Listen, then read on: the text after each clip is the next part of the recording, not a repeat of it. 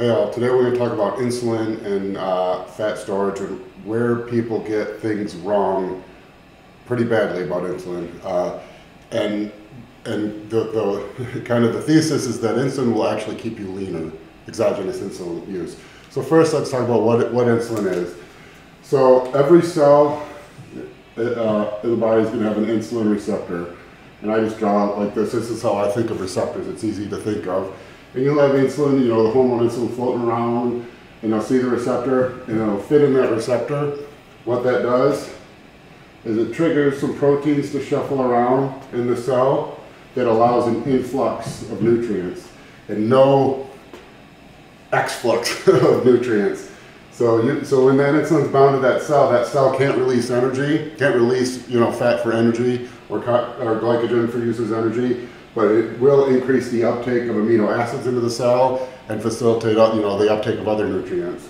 And so why is that important? Why does insulin keep you leaner? So you always hear, you can't eat fat with insulin, you have to be careful, insulin will make you fat. Well, the reason insulin makes people fat is because they use it incorrectly. For one, they'll take insulin and then they'll eat enough to cover the insulin to not go hypo. Well, how do you know that's the right amount of food to not keep you fat? I mean, if I take 10 IUs of insulin and I eat 150 grams of carbs, yes, I don't go hypo, but how do I know I could assimilate 150 grams of carbs? I don't know. And so the proper way to really use it is to have a set diet. You should have a diet. And so you should have a certain macronutrient list, a calorie count, a certain carbohydrate count, and then tailor the use to that. And so let's say someone on one of my diets is eating 850 grams of carbs on their high day.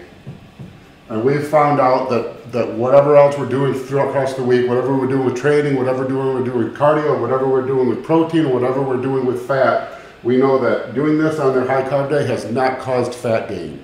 So now what happens if we add insulin? If we add insulin and we don't eat any more calories, how can the insulin store more calories as fat than we were storing before? You think about it. We were eating this and we were not storing fat. Now we add something that's going to increase the likelihood of protein synthesis, and it's going to increase the amount of glycogen storage. That's actually going to reduce the likelihood of fat storage.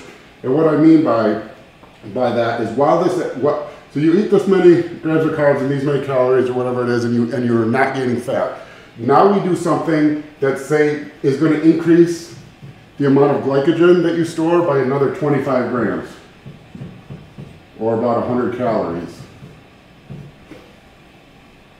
So if we were eating that much and not storing fat, and now we take something that can store an extra 25 grams of glycogen that might otherwise have been stored as fat, that's 25 grams that not only are we not gaining fat, but we're storing more glycogen. And then the same thing, let's say that this action of drawing amino acids into the cell increases protein synthesis by, it's going to be a small amount, and probably not even this much. Let's say another 5 grams, or about 20 calories. So now combined, we have 120 calories that can be stored as glycogen and synthesized as new muscle protein that theoretically may not have occurred without the insulin. That's 120 calories that now is being stored. Now remember, when I say we're not storing fat, if you eat calories that you aren't burning, you're storing it in the body. Without insulin, these things may be stored as fat. With insulin, we're saying this won't be stored as fat. And so what that means is if we've we've already had a diet that we know we're not storing fat or we're not gaining fat. I mean, you're always going to have some turnover. You might burn a little bit of fat during cardio, burn a little bit of fat during your workout, store a little bit of fat in the diet, and the net change over a 24-hour period is no additional fat is stored.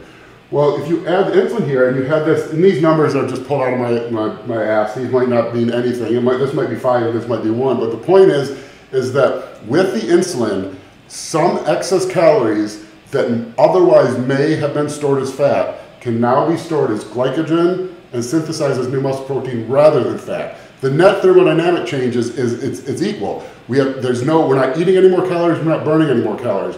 All we've done is change, because of the protein amino acid uptake at the cell that the insulin does and the anti-catabolic nature of the insulin, what we've done is we've we've shifted how, so we can store energy in the body as protein, muscle, as carbs, glycogen, and then as fat, adipose tissue.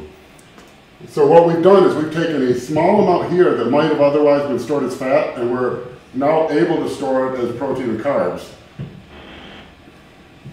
You know, you add those 3 boxes up the first way or the second way, the total number is the same. That's your calorie intake. Only now we've got less fat, more glycogen, and more muscle protein synthesis. And so this, even if it's a couple of grams, the rate of protein synthesis is lower than most people think. To gain 20 pounds of muscle in a year, you're only synthesizing about 25 grams of new muscle protein per day. That's if muscle is only made of protein, which isn't the case, but that's an easy way, it's just easy round numbers. That's only about 1 gram per hour. That's it.